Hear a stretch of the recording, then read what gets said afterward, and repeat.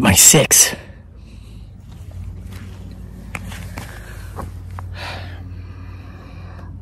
Good evening, everybody. Welcome back to Homesteading Off the Grid, and whatever this channel's about. Today, it's about a hunting story. Because I'm actually hunting up here. Hunting, for those of you who are not from the South or Appalachia. Well, how's it going? About the same as usual. See, I went hunting the other day. Saw 3 rabbits and 2 squirrels. Did they taste good? I don't know. Never ate them because I didn't kill them. Here's the problem with me and hunting, okay? I grew up hunting, always loved it, but it's meant like nothing even remotely similar to what it used to after having served in the military and gone to Iraq. And I was warned that would happen by other veterans who were there before me, who had grown up hunting. It's just not the same when you spend a year going somewhere where that which you're hunting is actually hunting you back and actually hunting you when you don't realize, you know, it just doesn't seem. So anyway, here's the deal. I'm sitting up here. I'm also carving while I'm hunting. Let me show you my view. I'm in a different place. I'm way up here in the backyard. I'm just going to turn the phone slowly. I'm usually up there at the campground. That's a tent way up there.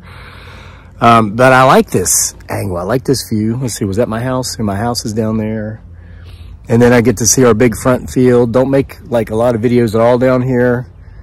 And then we got this. This is where I planted all these wildflowers. And potentially I'm sitting here waiting for a mysterious visitor who has been known, at least according to the security camera we have on this bee box back here that's always aimed this way. It's been known to show up occasionally. All right, so this is my view. This is my angle. And I'm sitting up here. Watch this. Whoa! All right, probably just lost monetization on this video for showing that. It's not a firearm. Let me tell you what that thing is. Let me get this camera back here.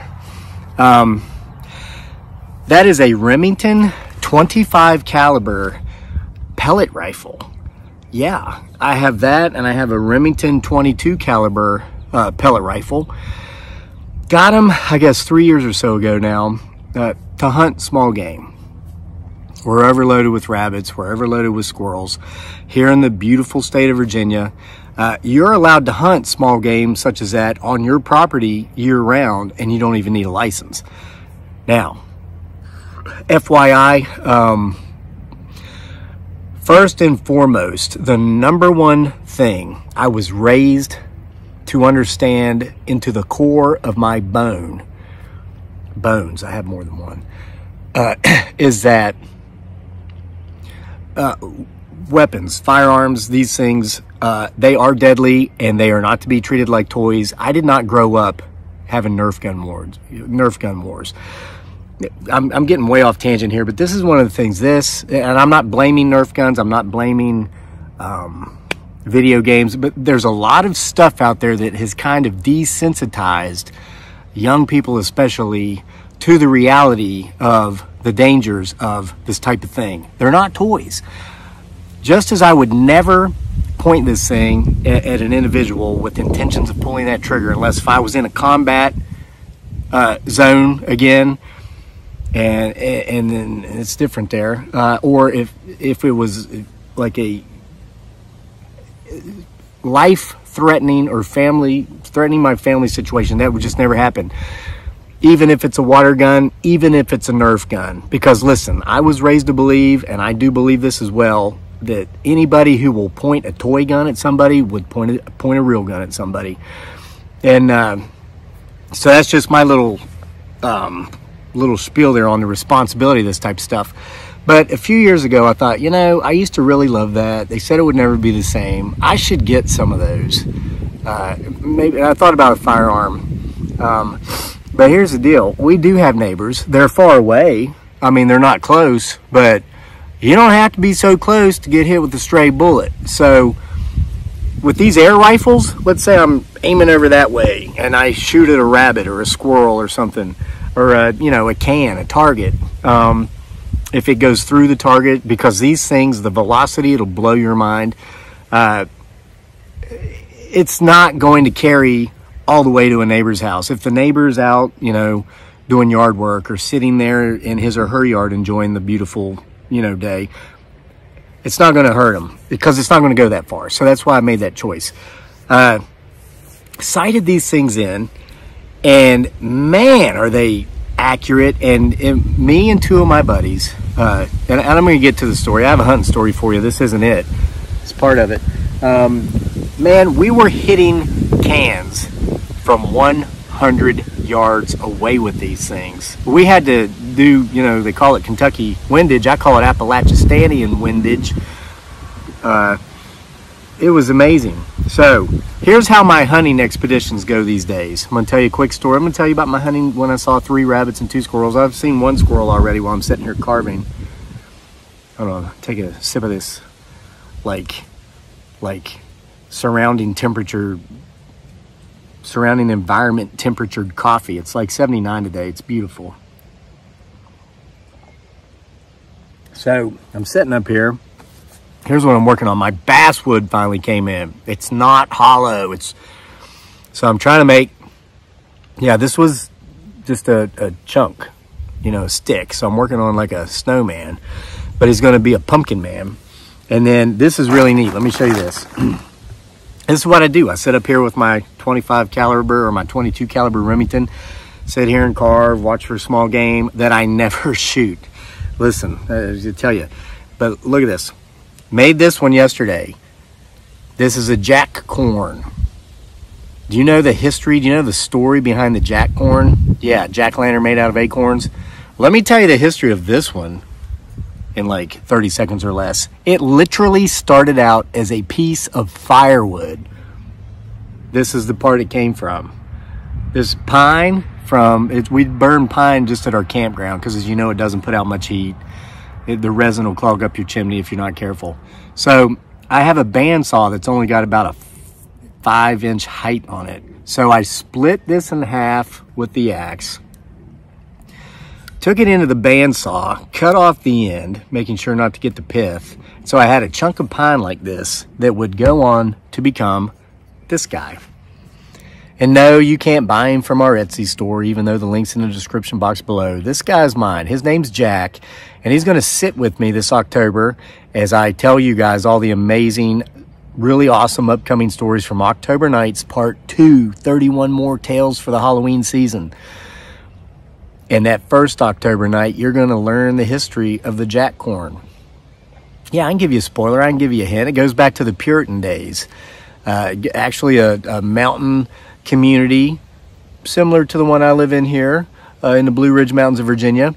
Back then there was no internet, there was no cable. People actually got together to socialize, and they would have festivals. Well, they loved to celebrate fall. Halloween was their favorite holiday because they had the big bumper harvests and all these things. Well, but they were Puritans, and this was during the Puritan era. This is back when they were burning women for being accused of being witches because some other girl liked their husband, so they'd say, hey, she's a witch, and they'd burn her at the stake, and then she'd move in on the widower, Same era. So this Bible-beaten tyrant just came to this community to demand an end of all things Halloween. This wicked, evil, of the devil celebration would no longer be celebrated if he had his way. Well, he had a difficult time getting the folks to stop, and he even went as far, I'm telling you too much of the story right now, you're supposed to be waiting until October 1st, but he actually outlawed pumpkins. People weren't allowed to grow pumpkins or gourds because they figured, well, they can't have jack-o'-lanterns, how can you have Halloween? Well, you can make jack-o'-lanterns out of pine firewood, as you see, that look like acorns. You can make them out of acorns. You make them out of anything. And that's all I'm going to give you until October 1st. So come back then, okay, for the rest of the story, as Paul Harvey would say. You're going to love it. Dude found out you can't stop Halloween. Huh? Come back. October 1, you're going to hear about that. But here's my favorite thing I made the other day. You know why? This is from a little piece of basswood. It was from half of one of these, and this is in my private collection. All this stuff, I'm actually enjoying this, and I'm keeping this stuff. I found out a good way to cover up poor carving ability is paint. So anyway, I was carving these little pumpkins because I'm making myself a little pumpkin patch. And my son was like, that looks so boring. He walks by, that looks so boring. I'm like, well, but it's kind of therapeutic. And I mentioned this in a video the other day about how I love it so much because when I'm doing it, it's all I'm thinking about. And for a crazy guy like me, whose mind is always going a million miles an hour, it's nice to be able to just only focus on what it is I'm doing. It's like meditation. It's like carving for me is like meditation. It like stops the insanity, at least while I'm doing it. But anyway, my son came back later and I was finished with it and I was getting ready to paint it. And he's like, wow, he says, that looks like fun. I said, it is fun. He says, can I help? And I'm like, yeah, sure. And I'm like, man, I'm not going to hide my kid my little flex cut carving knife, not sponsored. This is a detail knife. So I said, you know what, buddy? I carved it out. How about you paint it? Because I had the acrylic paints there. And so he painted it and I sat there with him. And that was yesterday. And so this is the most special piece yet we have. But speaking of the Etsy stuff, just to let you know, you have until, as of this recording, it's Sunday evening, you have like 24 hours. We are putting the Etsy store on pause. Not the entire store for the entire summer, but at least for a month, maybe longer. Dearly's probably not going to be shipping out lumpia for 3 months. So if you want that, okay, her peanuts have already sold out, and I think she's got 7 orders of lumpia she's made up this weekend that's in the freezer. 7 left. You've got 24 hours, 7 of you or 1 of you who's really hungry, to get those 7 orders of lumpia. They will ship out on Tuesday, and then that's it. We're done with that for the summer. So you got 24 hours. She wanted me to point that out to you. There's a little bird back here. Ugh. I just got to make sure I stay even. If I turn and look that way, the old spine cracks a few times. I got to make sure to crack it this way too. So here's how my hunting goes. It's actually 2 hunting stories for you. Okay, I will be honest. That first year, I just use my foot to hold that. That first year I got these, sighted them in, I actually did dispatch some small game. Now, if you've been on this channel for a long time, you know a couple of things. I said we were never going to hunt here, or I said we didn't hunt here and we didn't allow other people to hunt here as well. Well, the other thing you know is that I'm a very honest person, and I'm not going to say I can't lie, but they say honesty is a good policy. I think it's pretty much the only one. So yeah, I harvested a couple of squirrels, a couple of rabbits that first year, but it just didn't, it's like, man, I'd rather just sit here when I'm carving and watch them in the fields and watch them running up and down the trees. The first squirrel, it was a 40-yard shot. And I also was raised to never maim an animal. If you don't have a kill shot, you don't take the shot. So I thought, well, I got to hit it in the head. And I am very talented with rifles. I don't want to toot my own horn, but I was a machine gunner in Iraq. I was a rifleman in our unit. I can shoot. I hit what I aim for. The best form of gun control, in my opinion, you can have, while knowing you don't aim at other people unless you're in a combat zone situation or a life-threatening situation, okay? None of this, whatever, I'm not even going to get into that, psychos. I tell you, mental health in this country is out of control. It is out of control. And what do they do with people who have some issues? Usually just throw them in prison. Yeah, or show up, shoot them, you know, when they get a call because somebody's having a mental health crisis. It's disgusting. It's 2022. Whatever. So this squirrel was 40 yards away. I had this thing sighted in. I shoot a dime at 25 yards. And to me, sighted in means I can hit that dime 3 times in a row from 25 yards. So I figured, well, let's aim for the head. And 40-yard shot just is amazing. These pellet rifles, and this isn't sponsored by Remington, and I'm not pushing them. I'm just telling you, man, they're really, if you want to get into small game hunting or you know, whatever.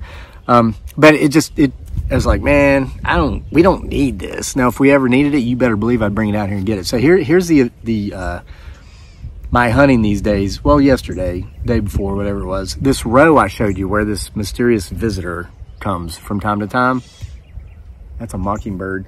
And then up here, the upper trail that goes up to our campground, I've actually nicknamed this Rabbit Alley because there's so many rabbits. So I'm walking down there.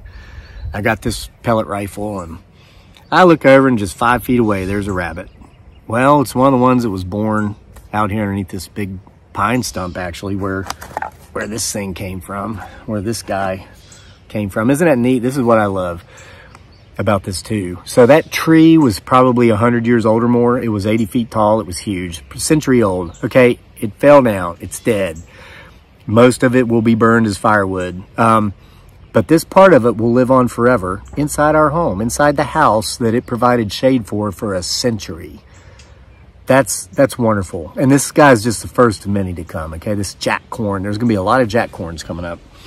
So I'm there, I got my pellet rifle and I see that bunny and I'm like, aren't you one of them ones that was born over there underneath that big old root ball of that pine tree there about 6 weeks or so ago, maybe 2 months or so ago? It stands up on its hind leg and it's sniffing around looking at me. I said, well, okay, why? I can't eat you, I know you, you know? So I let that one go. And then I go on down through there a little ways and there's another one runs out. I'm like, well, starting to think about maybe that one would taste good. Dearly, when I did this a couple years ago, she made squirrel adobo and she made rabbit adobo. It was delicious. I mean, my mouth is watering thinking about it, but we got plenty of chicken and all that, you know. God, she made pork rib adobo the other day. Oh my gosh, it's to die for.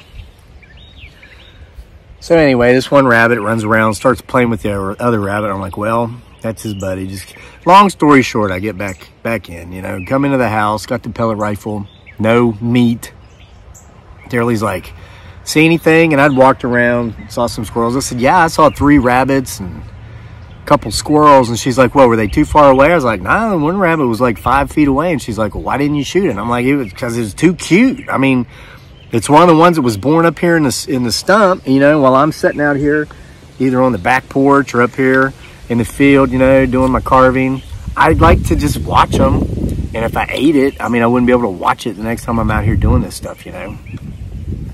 And so I go hunting all the time on my property. Do I hunt on my property? Yes.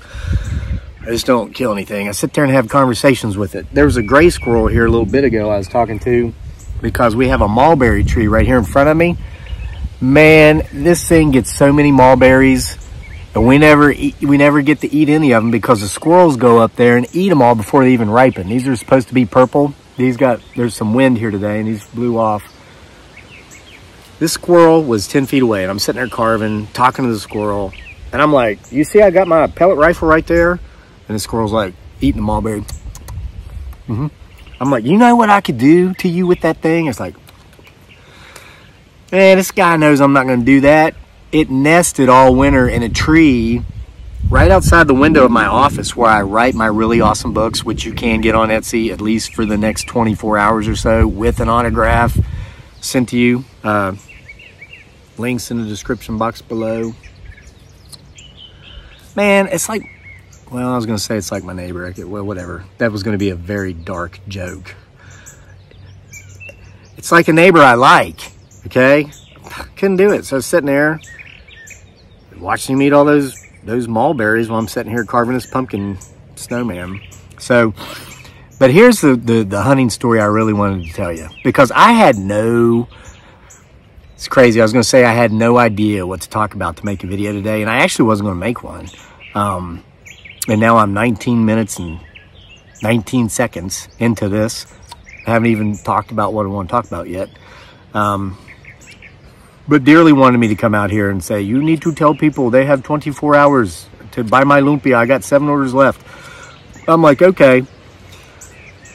But, you know, I was just sitting here, I was thinking about hunting, if you're not from the South or Appalachia.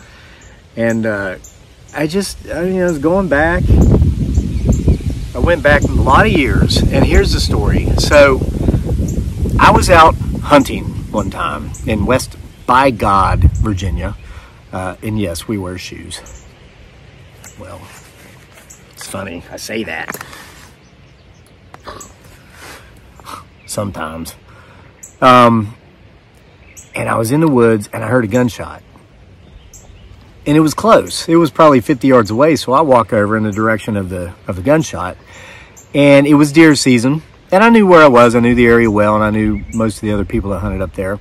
So I go over and I see these two guys. And I know them. And I'm not going to say any names. Okay, there's these two guys. This one's an old man. And one was about my age that I am now. I'm 48. He was probably 48 or so at the time. The other guy was about 60 or something. And I just saw the white belly of a deer. You know, they were standing over top of this deer. I said, hey, you guys got one, huh? And they turn around, they look up, and I go, I'm coming to see it. And so I had to come down the hill to get to them. There was like a decline, and it dipped down to where there was this other hill.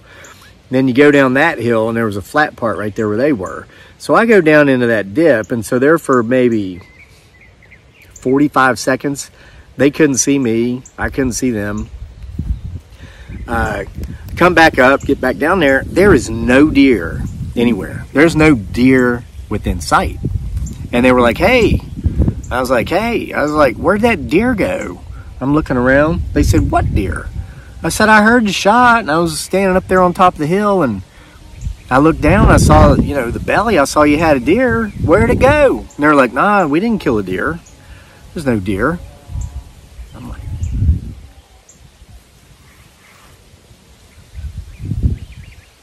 it's crazy. I thought I was hearing like screams or howls coming from the forest. So there was no deer there, and I thought, man, you talk about crazy. I must be crazy. And I was only like 14 or 15 at the time. I guess I've been crazy my whole life. So anyway, I was like, okay, talked to him for a couple of minutes because I knew him. I guess they didn't quite know me as well as I thought they did. So I went on my way. Well, about 3 years later, I would come to know both of them much better. And I was camping one time with them up on that mountain. And we were just talking about hunting. And the older of those two men said to me, he goes, I got a hunting story for you. And I said, what? Tell me. He goes, you know, so-and-so here, pointing the other guy. He says, he killed a doe one time and we almost got caught because it was buck season. Couldn't kill does that time of year. It was illegal. It wasn't doe season. It wasn't private property. It was national forest, so it was federal land. Like I can kill a squirrel or a rabbit right here, right now, no problems. I go into the national forest and do that, I've committed a felony, right? Because that's poaching. Big difference. You gotta know the rules and gotta know the laws, and it's too easy to go along to get along. You know what I'm saying? Stuff like this. I said, well, how'd that happen? He said, well, this guy, you know, the guy with him, the younger guy, says, we were out there and he just had buck fever because he'd never killed a deer. I guess the guy had not grown up hunting. He was not, you know, that much of an outdoorsman, but he was getting into it. The older guy was his uncle. So he says, yeah, we was out there, and he says, I saw this big fat doe coming along. She passed me and went up around the hill where this guy was, and he thought, Lord, I hope he doesn't kill that doe. He's so excited. Everything he's seeing move in the woods is looking like a buck to him. He's going to shoot it. That's called buck fever, and that can be dangerous. That happens a lot. You know, this is a true story. I know this from something I read the other day. 100 people a year get killed in hunting accidents in the United States. Sometimes I don't think it's an accident, but most times it is. People, they see what they want to see. They're like, oh, where's the deer? Oh, well, there's a deer. Well, no, it's another hunter who was too stupid to wear blaze orange during hunting season, deer season. So anyway, he says, yeah, he goes, so that doe goes on around the hill there. Next thing I know, I hear a shot, and I think, oh, my gosh, he done went and killed that doe. He says, so I go around the corner there, up there around the corner, and sure enough, that doe's laying there dead. Walk up to him. He says, what am I going to do? He says, I killed a doe. He says, I told him, he says, don't worry, we're out here in the middle of nowhere. Let's dress it up, clean it up, drag her home. And, yeah, just don't ever tell anybody. Let's keep this between us. One of those things would take to the grave. Well, and then they said about that time they heard some kid yelling, oh, y'all got one, did you? And so they turned around, they looked up, and they saw this kid. And I was like, wow, really? And they said, yeah. And they said, he starts coming down the hill. Says there was a dip right there. Coming down from his hill, there was a dip, Then you come up on another hill, then you come down to the flat. He says, when that kid started coming down that hill, I told my nephew here, he says, as soon as he disappears in that dip, he says, you grab one front leg, I'm grabbing the other, and we're going to run this deer as far as we can for about 20 seconds. He says, there's a bunch of boulders over there. We're going to put it behind that boulder, then we're going to run right back here and stand here like we never left. And they were watching that kid, and kid goes down in the dip, so they grab that deer, and they take off running, and they throw it around over behind the rocks, and then they run back. So they got there just as that kid comes down, and he says, and that kid, he was just looking around for that deer, just a-looking and a-looking, saying, I know y'all shot a deer. I heard a gunshot, and I saw it from up on the hill up there. Where did it go? And so we just stood there and said, no, we didn't ever kill no deer. We never killed no deer. And he said that kid just looked and looked, never saw the deer, and that kid finally just left. Man, he probably thought he was crazy. But man, they were gaslighting that kid back before anybody knew what gaslighting was. Well, actually, that goes back a long way. That goes back to, actually, the term comes from a short story written by Henry James. Not one of my favorite authors. He's considered one of the greatest, but I think he was just too wordy. He went on too long. I read Turn of the Screw and a bunch of his other stuff. One page, literally one page, would be one sentence. And grammatically, it's correct. You go through there to edit, it is correctly written. But whatever. So they said, yeah, that kid went on around a hill there. He never knew. And he says to me, he says, nobody until this day, except you now and me and him, knows about that deer. He says he never did it again. He got that out of his system. He's only killed bucks in buck season now, only kills don't. It's the only time he ever did it. And he says, and you're the only one that knows about it other than us. And I said, well, it's a daggone good thing I'm the one you actually told that story to. So now I can guarantee you that you two and me are the only three people who will ever know this story. No one else will ever know about it. And he said, well, yeah, that's why we don't mind telling you. We can tell you're trustworthy. We trust you. And I said, well, that's not the reason I was thinking it's a good thing you told me. And they were like, why is it a good thing we told you? What's so special about us telling you this story? I said, that kid, that was me. True story. And they were like, what? We thought that was so-and-so, and they named this other kid I used to hang out with back then. I was like, no, that was me. I saw you guys. I heard the gunshot. I came over. I saw that deer with my own eyes. When I got down there, it was gone.